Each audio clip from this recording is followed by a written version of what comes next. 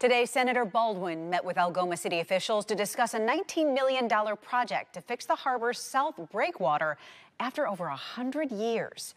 NBC 26's Ben Boken was there when the plan was announced in February and has the latest on the new construction developments.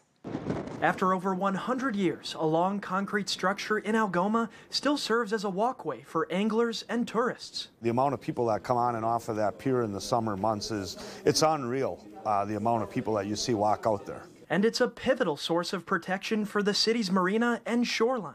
But Public Works Director Matt Murphy says the concrete is crumbling. The big thing is the failing surface of it.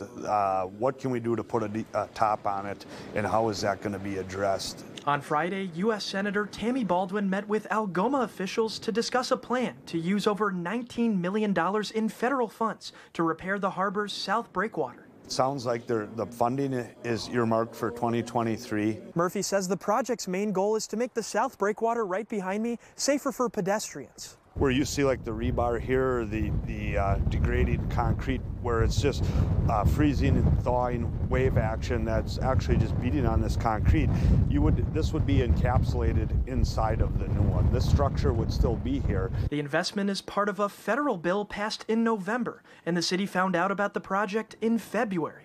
The bipartisan infrastructure law is to help small communities be able to become more resilient and make sure that their infrastructure can last another 100 years. Murphy says the U.S. Army Corps of Engineers will complete 30% of the design, and the construction will be done by contractors. I don't know if we'll see actually feet on the ground till 2024, the way it sounds, and it might even be possibly 2025 before we actually see something moving and taking place out front here. It might be years before it's all done, but Murphy believes it's worth the wait. I think it's very big for the tourism impact for the city of Algoma. In Algoma, Ben Boken, NBC 26.